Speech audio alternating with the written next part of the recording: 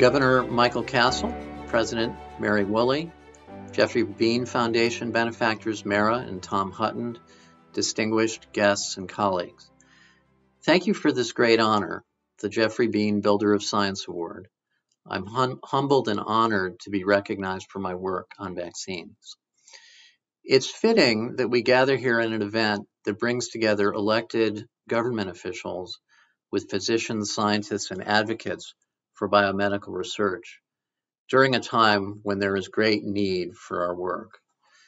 There's a long tradition of collaboration between government and academia and industry in advancing vaccines. The distinguished historian David McCullough has written seminal biographies of American leaders, for example, people like Thomas Jefferson, who have enormous vision and brilliance.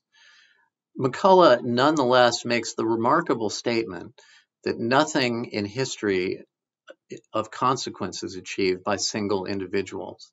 Important advances that change society require the efforts of groups of individuals working together to change history.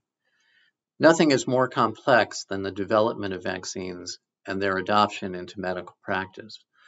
My co-recipients of the Builder of Science Awards have made extraordinary contributions to the advancement of vaccines to the public and ensuring that the fruits of our labors reach those in need. I want to also emphasize the importance of continued collaboration between government, academia, and industry to rapidly develop life-saving vaccines, like the COVID-19 vaccine now in use.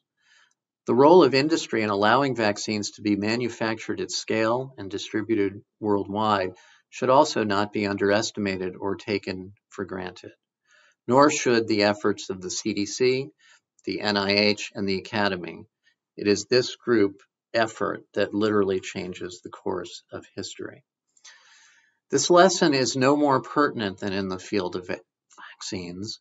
The efforts of my work reflect not only my work, but those of colleagues that have worked together with me at the University of Michigan, the Vaccine Research Center at NIAID, NIH, and at Sanofi. And I would particularly like to highlight the remarkable effort of the group at the Vaccine Research Center that began over 2 decades ago. This team of scientists addressed scientific hurdles to advance promising new vaccines for serious global health threats like HIV, tuberculosis, SARS, MERS, influenza, Ebola virus, and the current coronavirus pandemic. I'd like to recognize a number of my colleagues from the Vaccine Research Center. They include world-class structural biologist Peter Kwong, virologists Barney Graham and Nancy Sullivan, immunologists Mario Roederer, Bob Cedar, and Rick Kaup, and clinical translational scientists like Julie Ledgerwood. And of course, I can't say enough about the current multi-talented director that succeeded me at the Vaccine Research Center, John Mascola. And I also want to acknowledge deeply my gratitude to Tony Fauci, whose thoughtful and inspired leadership and friendship have really made all of our work possible. The organization would not have existed were it not for the efforts of Tony in establishing it. Additional guidance and support have come from former NIH leaders like Harold Varmus and Elias Zerhouni that nurtured the creation of the center, and by Francis Collins, the current director, who continues his support to this day, as well as distinguished scientists David Baltimore and the late Bill Paul, who served as advisors and mentors in the program. The collective efforts of these scientists have brought the science of vaccinology into the modern era. And finally, I could not have worked in this field for so many years without the support of my family. First and foremost is my wife, Dr. Betsy Nabel, a former board member of Research America. She's well known for her own achievements, but you may not appreciate her as I do, her warmth, compassion, and constancy.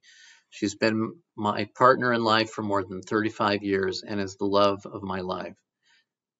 We have been blessed with 3 amazing children, all of whom have chosen a career in biomedical research. Their future is yet another reason why we value Research America. for supporting biomedical research in the past and also ensuring its future.